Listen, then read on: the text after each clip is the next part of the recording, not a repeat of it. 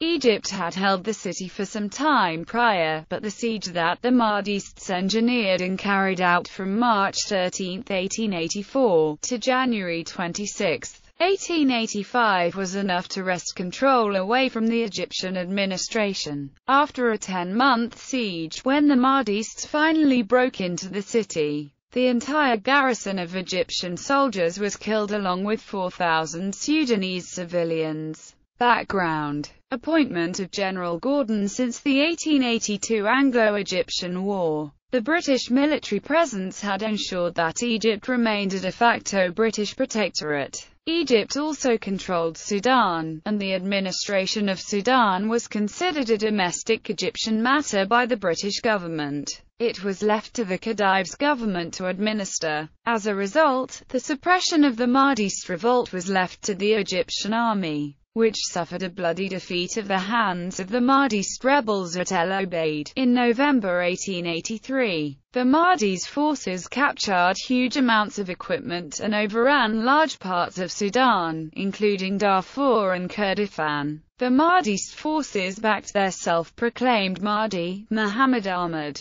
He claimed to be the redeemer of the Islamic nation and enjoyed the support of many in Sudan who desired independence from their Egyptian rulers. The rebellion brought Sudan to the attention of the British government and public. Prime Minister William Gladstone and War Secretary Lord Hartington did not wish to become involved in Sudan and persuaded the Egyptian government to evacuate all their garrisons in Sudan. General Charles George Gordon, a popular figure in Great Britain and former Governor-General of Sudan in 1876–79, was appointed to accomplish this task. Gordon's ideas on Sudan were radically different from Gladstone's. He believed that the Mahdi's rebellion had to be defeated, or he might gain control of the whole of Sudan, and from there sweep over Egypt. His fears were based on the Mahdi's claim to dominion over the entire Islamic world and on the fragility of the Egyptian army, which had suffered several defeats at the hands of the Sudanese. Gordon favored an aggressive policy in Sudan, in agreement with noted imperialists such as Sir Samuel Baker and Sir Garnet Wolseley, and his opinions were published in the Times in January 1884. Despite this,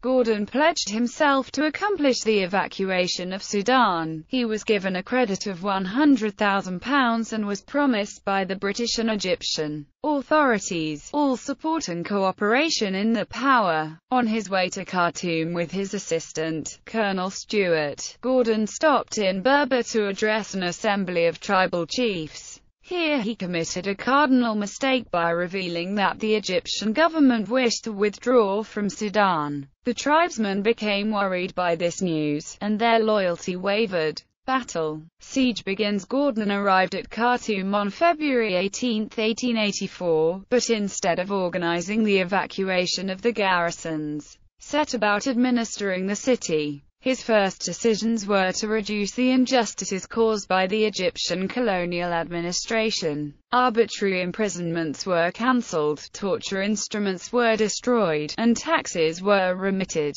To enlist the support of the population, Gordon legalized slavery, despite the fact that he himself had abolished it a few years earlier. This decision was popular in Khartoum, where the economy still rested on the slave trade, but caused controversy in Britain. Gordon was determined to smash up the Mahdi. He requested that a regiment of Turkish soldiers be sent to Khartoum as Egypt was still nominally a province of the Ottoman Empire. When this was refused, Gordon asked for a unit of Indian Muslim troops and later for 200 British soldiers to strengthen the defences of Khartoum. All these proposals were rejected by the Gladstone cabinet. Since Britain was still intent on evacuation and refused absolutely to be pressured into military intervention in Sudan, Gordon began to resent the government's policy, and his telegrams to Cairo became more acrimonious. On April 8, he wrote,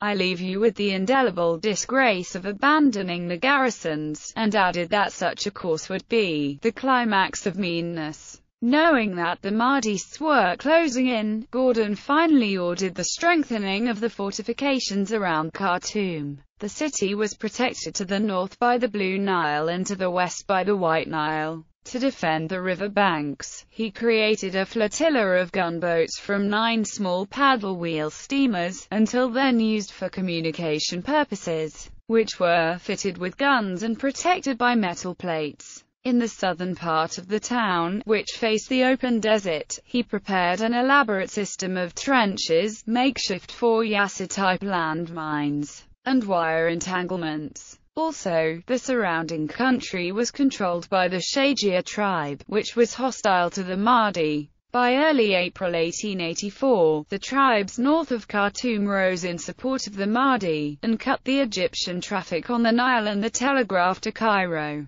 Communications were not entirely cut, as runners could still get through, but the siege had begun and Khartoum could only rely on its own food stores, which could last 5 or 6 months. On March 16, an abortive sortie from Khartoum was launched, which led to the death of 200 Egyptian troops as the combined forces besieging Khartoum grew to over 30,000 men. Through the months of April, May, June, and July, Gordon and the garrison dealt with being cut off as food stores dwindled and starvation began to set in for both the garrison and the civilian population. Communication was kept through couriers while Gordon also kept in contact with the Mahdi, who rejected his offers of peace and to lift the siege. On September 16, an expedition sent from Khartoum to Senna was defeated by the Mahdists, which resulted in the death of over 800 garrison troops at Al-Lafu. By the end of the month, the Mahdi moved the bulk of his army to Khartoum, more than doubling the number already besieging it.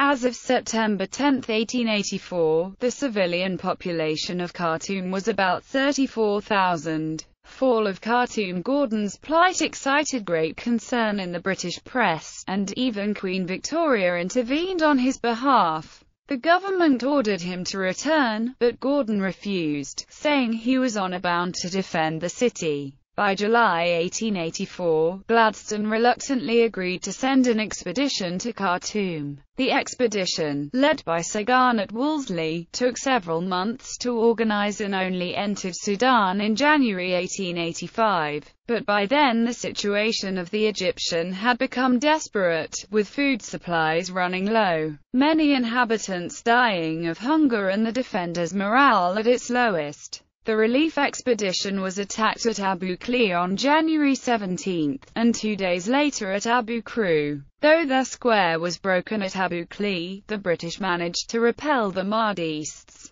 The Mahdi, hearing of the British advance, decided to press the attack on Khartoum. On the night of January 25-26, an estimated 50,000 Mahdists attacked the city wall just before midnight. The Mahdists took advantage of the low level of the Nile, actually crossing it on foot, and rushed around the wall on the shores of the river and into the town. The details of the final assault are vague, but it is said that by 3:30 a.m., the Mahdists managed to concurrently outflank the city wall at the low end of the Nile, while another force, led by al-Nudumi, broke down the Mas al-Amir gate despite taking some casualties from mines and barbed wire obstacles laid out by Gordon's men. The entire garrison, physically weakened by starvation, offered only patchy resistance and were slaughtered to the last man within a few hours, as were 4,000 of the town's inhabitants, while many others were carried into slavery. Accounts differ as to how Gordon was killed.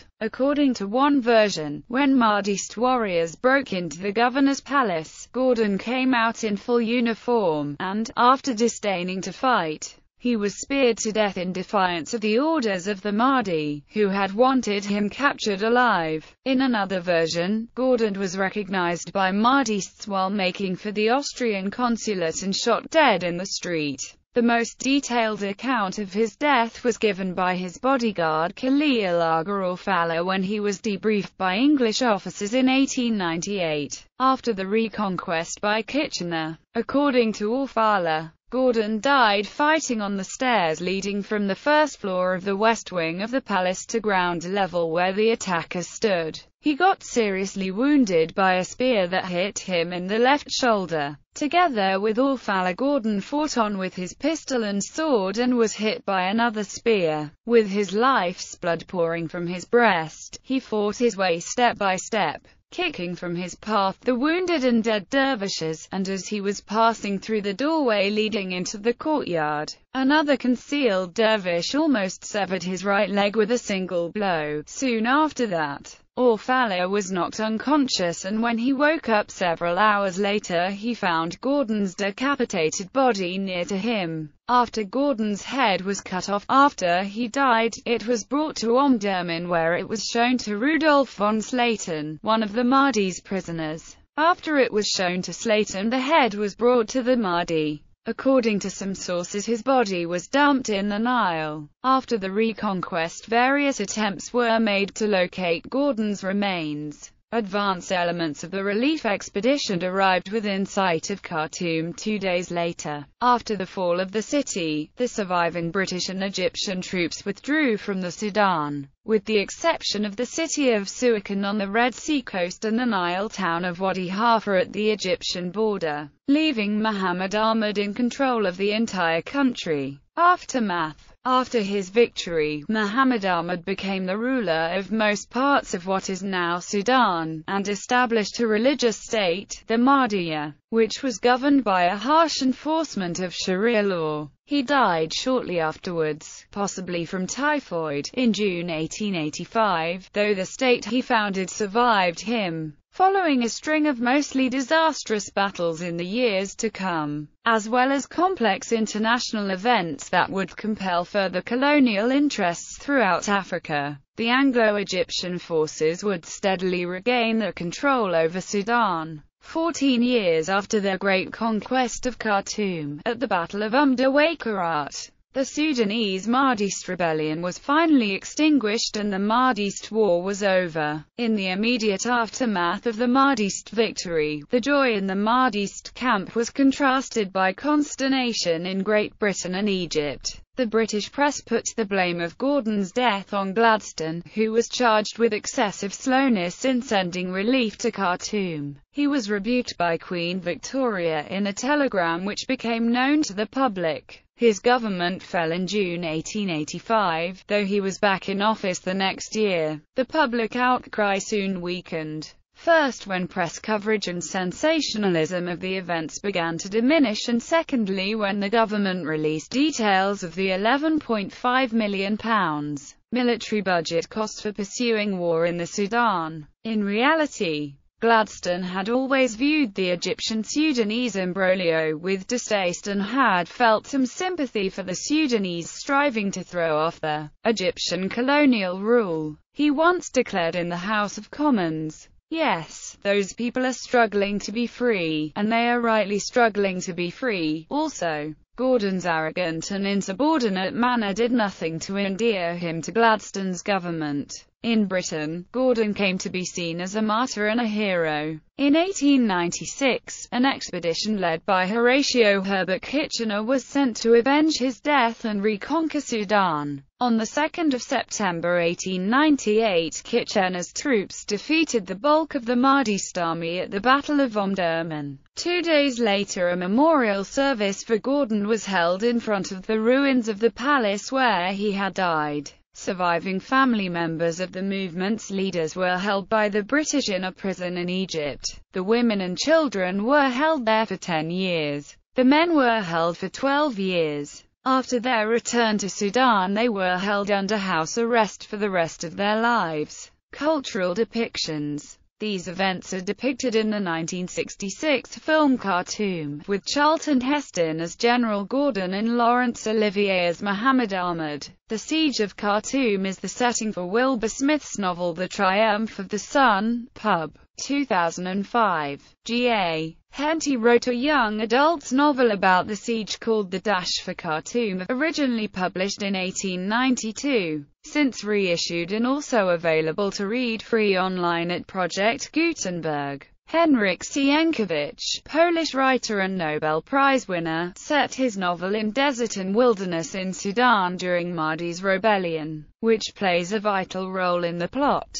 The 1999 Mike Leigh film Topsy-Turvy makes reference to the fall of Khartoum. Gillian Savaux based her novel An Honorable Man on the established narrative of General Gordon's last days in Khartoum.